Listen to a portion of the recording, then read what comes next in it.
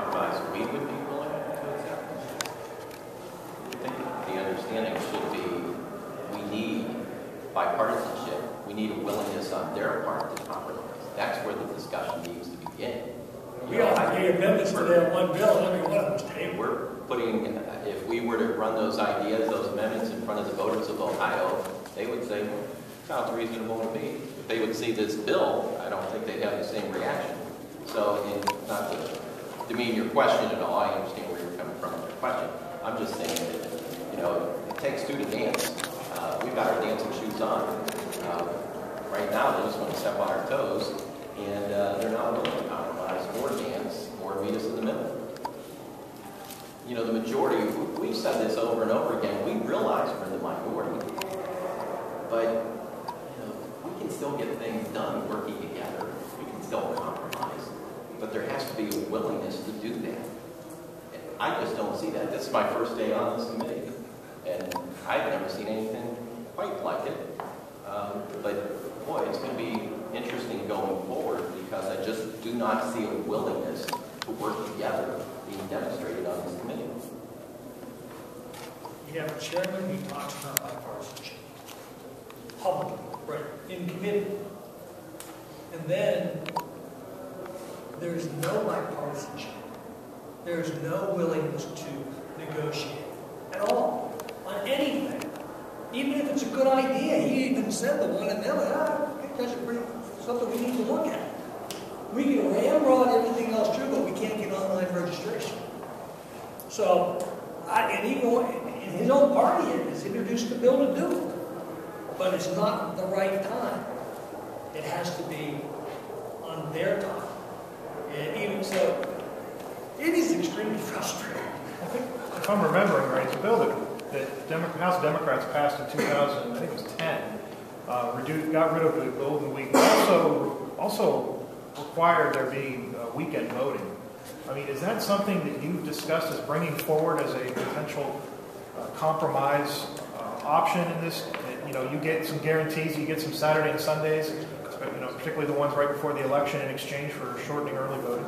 Jim, I think that question, again, presumes that we're dealing with the other side that actually wants to have a discussion and communication with our side of the aisle on these issues. And they've just, we offer amendments, we send letters, we talk to them, before and after committee and during the floor, and there's just no glimpse of real effort to work with us on these voting issues. Voting issues above all other issues should be bipartisan.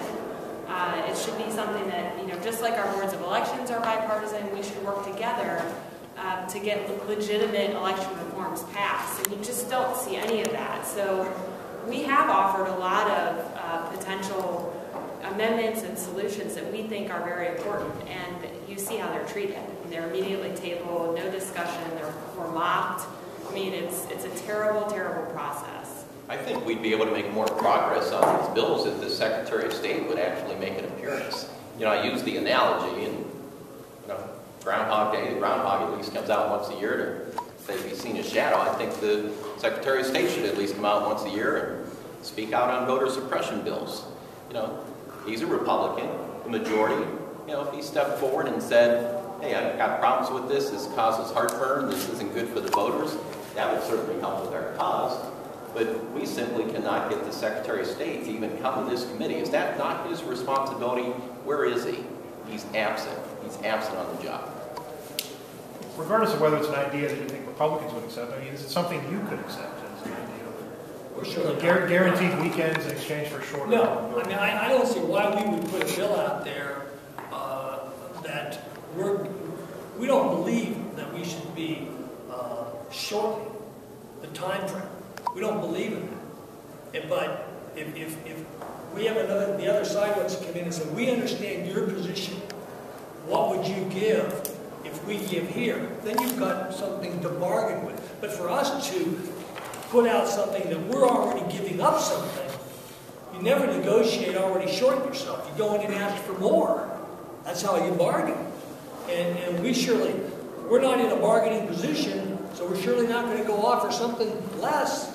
That's just from a common sense approach, and after sitting through this committee this year, we're willing to bargain. They're not. So you have to start from the premise of, and we believe that more voter access is good for the voters of Ohio. Right. They believe, their premise is that more voter access isn't good for Ohio. We've seen that because of early It depends on who the voter is. Right.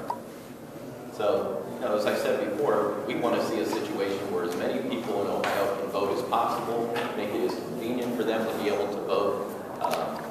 I know I always vote early because sometimes I have to be down here on election day.